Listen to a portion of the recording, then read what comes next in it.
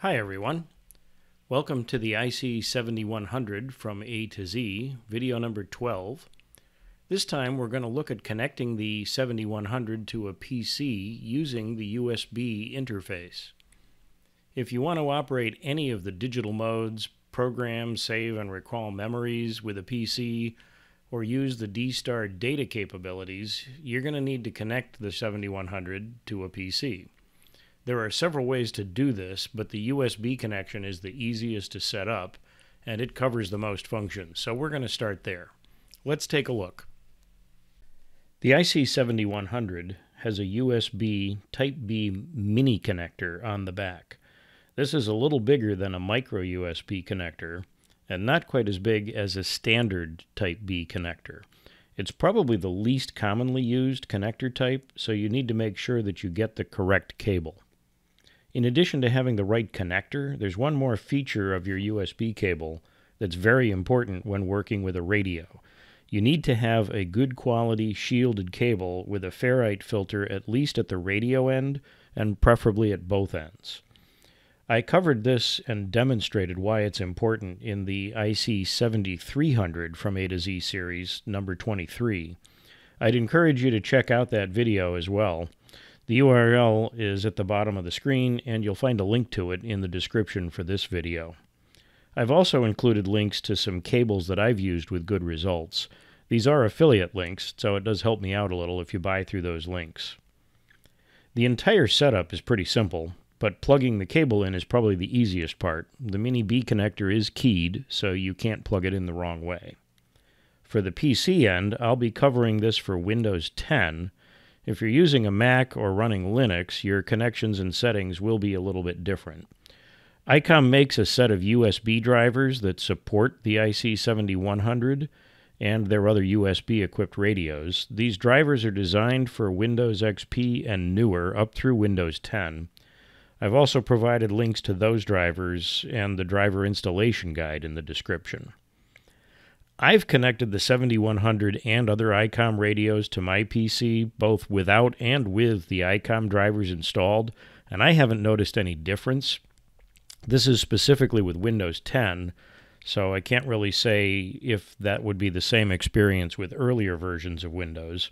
I do know that the radios work fine with digital mode and remote software on Macs and Linux computers, and there are no special Icom drivers for those machines, so I really don't think the drivers are needed, but I've provided the information just in case you have trouble. In any case, let's take a look at how you can tell if the radio is connected correctly to your radio. So, let's have a look at how you can tell if your radio has connected properly to the computer. In Windows 10, we are going to go down to the bottom of the screen here, and we are going to type in the little search box Device Manager, or at least start typing it. And then here we get the Device Manager popping up. Let's make this a little bit bigger. And in Device Manager, we can see if our radio is connected. Now, at the moment, my IC-7100 is not connected. I don't have the USB cable plugged in. So the two devices that we're going to look for is a serial port, and that's going to show up down here between other devices and print cues. And then the other thing we're going to look for up here is audio inputs and outputs. So let's look for the serial ports first. And right now, I don't even have the ports option shown. That's because I don't have any other devices. Depending on what your setup is like, you may have ports here if you have some other device connected to your computer that's got a serial port on it. So I'm going to go ahead and plug in the radio to the USB port. And you heard a couple of the rings there, and now you'll see the screen changed. And here we go. We have ports COM and LPT. So if I expand that, we see there's two serial ports here. The IC-7100 actually has two serial ports. And mine showed up as COM3 and COM5. Now again, in your setup, these may show up as different numbers depending on what other ports you've used or if you have something currently connected. So the number doesn't matter too much, but you will need to make note of what it is for your radio when we're setting up digital software. Now, the other part that connects when you plug in the radio is the audio input and output. So up at the top here, I'm going to click on the arrow to expand that, and I have a bunch of stuff connected with audio. Excuse me. One of them is my microphone, which is this ATR USB microphone that I'm using right now. But the other device that we're looking for is a USB audio codec. And if you look here, I don't have anything other than this one here on microphone and this one down here on speakers. So this is the IC-7100. It says USB audio codec and speakers USB audio codec. So that's what we're looking for. And in fact, I'll unplug the radio again here. And it takes it a second for the USB to figure things out. Now, if we look here, you'll see those USB audio codec devices are gone. So let me plug this back in. So I know that my radio is connecting to the computer and Windows is recognizing it because I've got the audio devices and I've got these serial ports. Now, one other thing before we jump out of Device Manager, we're going to look at a setting on the serial ports, and that is on here. If we double click on this, it brings up the properties screen for the ports. And for port settings, you've got various baud rate selections you can make here. The default is 9600. And I'll show you on the 7100 setup screen on the radio, this is actually set to audio. So, to auto. And with it set to auto, it'll automatically change the speed to whatever the program is trying to use. So you don't really need to worry too much about what these settings are. But another one that's important over here is power management. And you notice on this power management tab, it says allow the computer to turn off this device to save power. And that box is checked. If you're using your IC-7100 and you're going to be using it portable somewhere, and you're using it with a laptop, if your laptop is running on battery power and you haven't done anything with the radio for a while, it may choose to turn this port off. So I always uncheck these when I'm doing the setup because I want to make sure that if I'm doing any kind of remote operation, or for example, if you're going to run like whisper mode on the WSJT-X -X software and you're going to leave it run overnight, I don't want anything to happen where it's going to turn off those serial ports, and then all of a sudden I can't control the radio, or if I have something that's, listening all night long and I'm trying to capture something, I don't want it turning those off. So I always go in and turn off that setting to allow the computer to turn them off. There is no equivalent setting for the audio devices. They don't get turned off, or at least there's no automatic way that Windows can turn them off. So that's it. This is how you can tell if your devices are connecting. So if the 7100 is plugged in and you hear the little chime tones from Windows saying that something's connected, and then you can't find these devices in here, then it's time to start doing some troubleshooting. So that's how you know you're connected in Windows. Let's take a look at the USB settings on the radio. Pretty much these will all stay in their default settings, but you should at least be aware of where they are. So we're going to press Set to get to the settings menu. And then we're gonna go down. This is, I'll start at the top here. It's down on the third page of the menu. You want to go to connectors, and we're going to select connectors. And let's go all the way to the top of that one. There's a number of options here for setting audio levels and some of the audio output selections and input. And then there's also modulation levels and where modulation is coming from for data on and off. We're going to go through those in another video. I want to get down here to the serial port settings. So first there's the CIV, which is Computer Interface 5 is what that stands for with ICOM. So we're going to go to the CIV settings. And again, you can pretty much leave these in their defaults. Baud rate, auto, so the radio will just detect the baud rate that's coming into it. The CIV address 88 is the default setting for a 7100. Icom has a different address for every one of their radio models, and if you're using the separate remote in jack, not the USB connection on the back, you can actually connect multiple radios through a single interface, and then they use this address to have your remote software be able to identify which radio it's talking to. CIV transceive, we're going to leave that on. This also doesn't really matter much unless you have a couple radios connected together. And what this will do is you can connect multiple ICOM radios together using the remote jacks on the back, and if you change the frequency on one radio, it'll actually change the frequency on the other radio in sync with it. And then antenna output, this is if you're connecting to an antenna controller, an automatic antenna switch that might switch to a different antenna depending on what band you're on. So again, we're going to leave that in the default. And then the other item here, and let me just make sure there's nothing else on the main menu. Yeah, this is for data modes, so the D-Star data modes. We're not going to touch those today.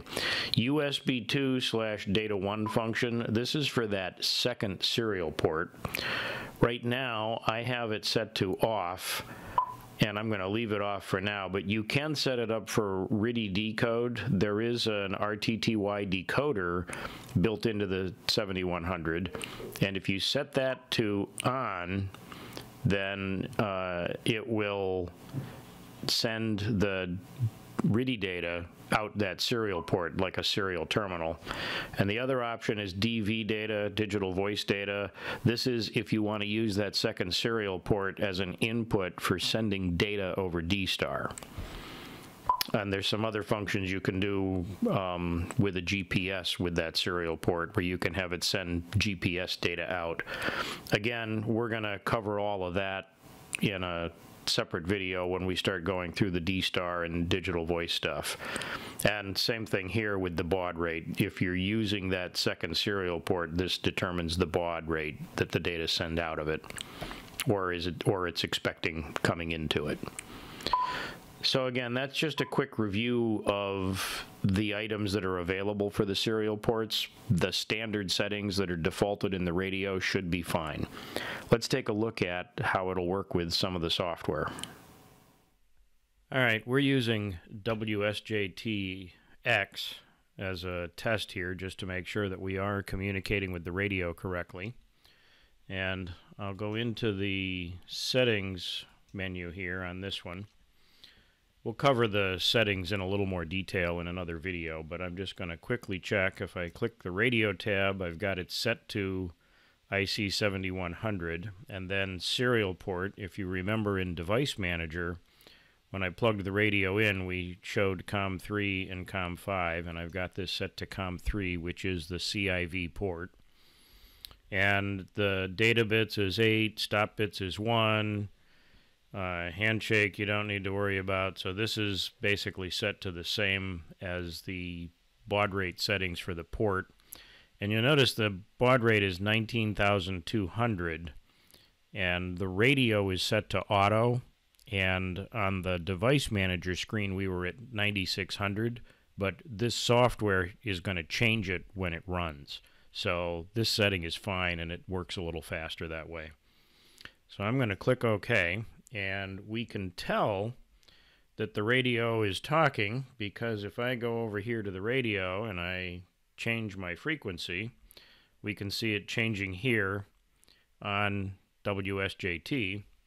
And let me go actually, if I pick the preset frequencies, so I'm going to click the 80 meter frequency, and you can see that it set the radio to the correct frequency. Now there's not much coming in here. It's daytime right now, so 80 meters is pretty dead. So let's go to a different band. We'll try 20 meters, which should be pretty active this time of day. And now, all of a sudden, you'll see the audio coming in here. And I'm going to turn the volume up on the radio. I don't have it so you can hear the audio directly through the computer. But what I'm doing here is a very important test that I always do when I'm connecting a radio up to my PC. And that is, I've got the volume control on the radio turned all the way down right now. And we can see that we're getting good audio signals here in the software, and it's decoding fine. I'm going to turn it up, and now you can hear the radio through the speaker and hear the FT8 stuff coming over. Let me just turn that back down. And the reason I turn the volume off on the speaker of the radio is that WSJT and many of the other digital mode software packages, they're actually good enough that the microphone on your laptop will pick up enough audio and it'll actually start decoding, and it looks like it's working, but it doesn't work very well. So very quickly here, I'll show you in the settings on WSJT, if we go to the audio tab, and here it says microphone is USB audio codec, which was, again, in Device Manager. That's the audio device for the radio, and speakers is USB audio codec. And I'll just show you a quick example here. If I just set this to my microphone, actually we'll set it to the microphone on the laptop. So that's this Realtek microphone array. That's the built-in laptop microphone. I'm going to say OK, and you'll notice now we're getting some noise, and as the screen is scrolling down here, you see that we don't see the good quality signals. Now let me turn up the radio, and we'll just watch and listen for a minute here.